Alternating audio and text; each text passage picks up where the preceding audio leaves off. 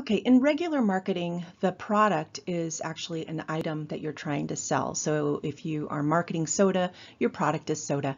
But in health marketing, the product is usually a behavior. You are selling a behavior. You want people to do something differently. Here's an example of an item from a health marketing campaign done out of New York City trying to convince people to cut back on the soda. And the behavior they're trying to sell is right down there at the bottom. Go with water, seltzer, or low-fat milk instead. That's their main product. One of the fun things about working on a health marketing campaign is getting to think of what kind of products would help achieve that main product, and you get to actually create them and distribute them. So the main product of a health marketing campaign is the behavior, but there will probably be supporting products that may actually be actual items that help them make that change. So for example, this is a campaign out of, I believe it was Portland. They were trying to increase the number of people that were shopping at farmers markets. And one of the supporting products that they handed out were these tote bags reminding people to shop local.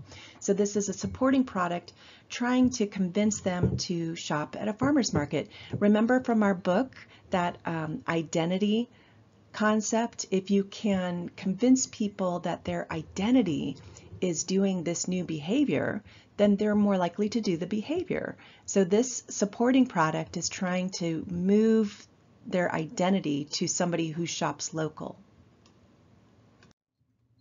Okay, so let's do a little case study. Say you are working on a blood donation campaign. You're trying to increase blood donations.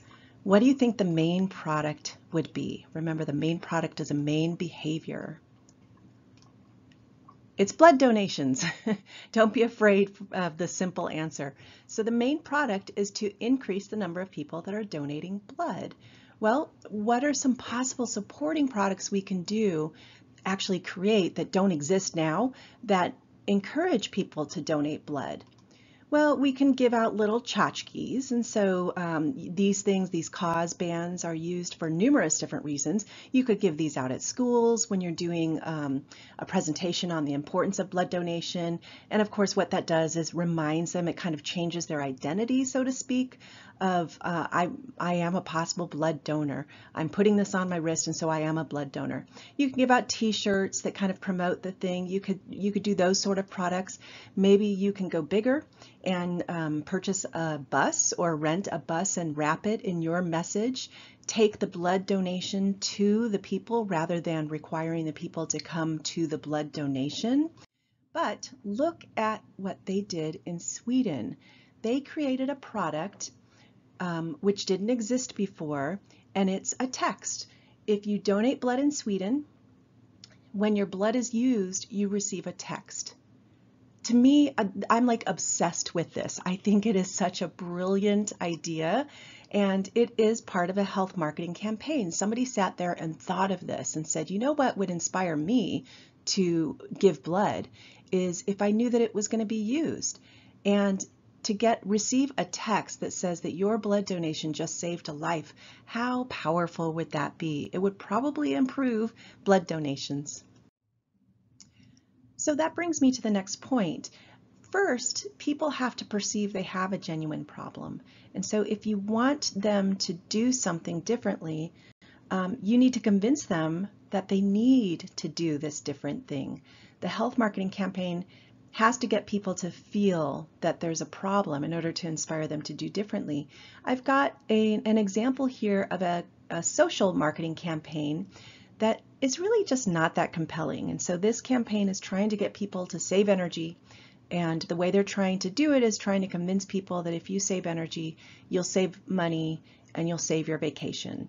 But it just is sort of blah. It's not really compelling. It's not really convincing me that there's a need to save energy with this particular campaign. It doesn't convince me that I'll save enough money to have a vacation. It's just sort of blah.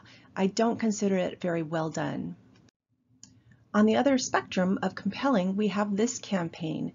This was done in South Africa, and what they're trying to do is to increase food donations, but look how they are doing it. The product is increasing food donation, but the way they're trying to convince the consumer that there's a need is literally with hungry children at the bottom of their grocery chart. And so this is an amazingly compelling campaign. This then also leads into what we're going to talk about next, which is place. In place, you make the new behavior convenient. And so they're using the grocery store where people purchase food, and they're partnering with that grocery store to allow people to donate food right there in the grocery store. So they've got the product, they've got the need right there with the children, and then the consumers can purchase food and donate it right there. They don't have to go anywhere special. All they have to do is pick up some extra food and leave it in the donation site. Here's another example of a health marketing campaign. This one was done in the southern part of the United States, and the product is to increase the number of African American men who were checking their blood pressure. As you probably know from your other classes, African American men in particular have the highest rates of undiagnosed blood pressure. They experience it earlier in life, and they aren't aware that they have it, and it causes tremendous damage if it's not controlled. The main product then is to get them to check that blood pressure regularly. What they did is they partnered with barbershops, because in the southern United States in particular, barbershops are still kind of a cultural icon for African American men. They will go there frequently, but it's also kind of a hangout, a place that they trust. They get to know their barbers. The barbers are able to give advice and able to kind of engage in conversation about various topics. And so the campaign partnered with barbers to give them talking points, but also supporting products were given out. So the barbers were taught to actually check blood pressure and to teach the men as they were cutting their hair, here's how to check your blood pressure. And we've got these machines that you can take home with you. And so the supporting products were the actual things that help the men to do what the campaign wants them to do. They were given blood pressure cuffs. There was also blood pressure machines that were placed strategically around the community, so in the barbershop itself, but also at things like movie theaters and shopping malls. And then there were promotional items given out, such as posters and other reminders to remind the men to continuously check their blood pressure. So the campaign I just talked about in the with the high blood pressure campaign in barber shop, the product is checking high blood pressure, but this also bleeds into that second P of place. The place that they chose to really target was barbershops, and that's what made it unique and effective. Place then is where your product and also your message reaches your consumer.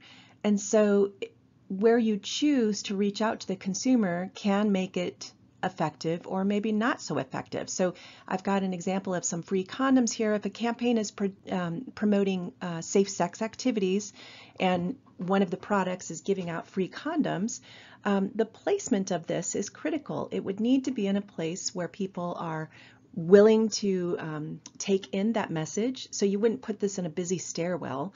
They're not going to really read it. They're not going to take the product because that's a little bit too public. But in a nurse's office, in a bathroom stall, people are much more willing to be receptive to this particular message. So your place then has to be in a place that makes sense for the message. So just a couple examples for you to think through. Say you're doing a campaign aimed at helping employees to burn more calories by taking the stairs. And the main product is you want to promote more stair use and less elevator use. Where would you put this message in particular? That say this is a poster. Where do you want this poster? Well, one place it absolutely has to be is in front of the elevators, because we tend to forget. We might commit to taking the stairs, but then we get busy and we go back to our autopilot and we stand there at the elevator waiting for the elevator but not really thinking about it. But this message then needs to kind of smack them in the face. They see it when they're waiting for the elevator and they say, oh yeah, I meant to take the stairs. I'm going to take the stairs. So that placement would be critical. Similarly, if you're doing a hand washing campaign and you need to put these signs up about hand washing, where would you put it? It needs to go in the bathroom, yes, but it's probably kind of critical to put it close to the door so that people who forgot to wash their hands will see it right before they leave. And so you don't want to tuck it into a corner of the bathroom where they're not going to see it. You want it to kind of hit them in the face again to remind them of doing that behavior before it's too late. So the concept of price can be tricky to wrap your mind around when you're thinking of health marketing campaigns. When we're selling an actual product like a car, the price is pretty obvious. How much money is it, and is it worth it? But in health marketing, the question isn't really about money. It's about what do you have to give up or what do you have to tolerate in order to do the new behavior. So sometimes the price to do something is time to do it. So if you're doing a campaign on exercise, well, exercise takes time. And if a person is not exercising, that's time that they were spending on other activities, and you're wanting them to now spend it on exercise. Is it worth it or not to pay the price of time to do the activity? Here's an example, a picture of a gentleman that's smoking in a pub. And if we want him to stop smoking, he's going to have to tolerate sitting in his favorite pub and not having a cigarette. This is part of his social outlet. It's part of his habit. He will have to tolerate sitting there and not doing the thing that he likes to do or that he enjoys doing. He's going to have to figure out what to do with his hands instead of having a cigarette. He's going to have to tolerate withdrawing from nicotine if he's going to go without the cigarette. So all of these things are part of the price to pay in order to do the new behavior of not smoking. There are different ways to address the price. Campaigns can try to convince the audience that the new change is worth it, or they can also try to shrink the price. And so, for example, this is an anti-smoking campaign that's trying to convince you that it's worth it, or you, the smoker, that it's worth it to not smoke. And you may have seen this on TV, and so it's kind of stressing the result of a lifetime of smoking, trying to convince you that it's very dangerous and it's better to quit now rather than to deal with these consequences. Or your campaign might try to shrink the price. And so this has been done in a number of different ways by cutting down the places that people can smoke. So back to the gentleman in the bar, one of the things that's been done in most cities is that smoking ordinances have been passed so that you can no longer smoke in that bar. So people were forced to change their habit because of laws that were changed. Whether that gentleman likes it or not, it's probably no longer allowed to sit there and smoke at his favorite bar. This doesn't convince him it's worth it, it just shrinks the price. It's no longer convenient because it's not legal to sit there. So if he wants to have his cigarette and his drink, he's going to have to step outside to the smoking section and have his cigarette. So the hope with these ordinances is to kind of push people in the direction of not smoking because it makes it so inconvenient to smoke. A couple of other examples of convincing them it's worth it versus shrinking the price. This is a campaign designed to convince women that it's worth it to get a mammogram. But part of the problem of getting a mammogram is having to take the time and travel to a facility to get the actual mammogram. So another way to attack this is to create a mobile unit. And this is successful in particular in parts of the state. This is an Arizona campaign that takes the mobile mammography clinic to the towns where women really don't have access to a mammogram. And so it shrinks the price. It takes the clinic to the women. So it's shrinking that price where they don't really have to take the time to travel. Instead, they can just go to this mobile clinic and get it done. Another example of trying to convince them it's worth it, this is a campaign to get people to wear their seatbelt. This is trying to show them that it's worth it. It's got a story of somebody whose life was saved because they were wearing a seatbelt, trying to convince you that it's worth it. But you can also try to shrink the change by creating laws. So we have seatbelt laws, and whether you want to wear a seatbelt or not, this might get you to do it because you don't want to pay the ticket if you get a ticket for not wearing your seatbelt. So you don't have to convince anybody that it's worth it. You just have to shrink the price by making it hurt more if you actually get caught without wearing your seatbelt. Promotion is a lot of fun. If you think about promoting any kind of product, we can do those same things to promote behavior. So promotion is really the integrated use of advertising, public relation events, mass marketing, and the focus of promotion is to create a demand for your product and a sustainable demand. So you want to saturate the audience with your message in a number of different ways.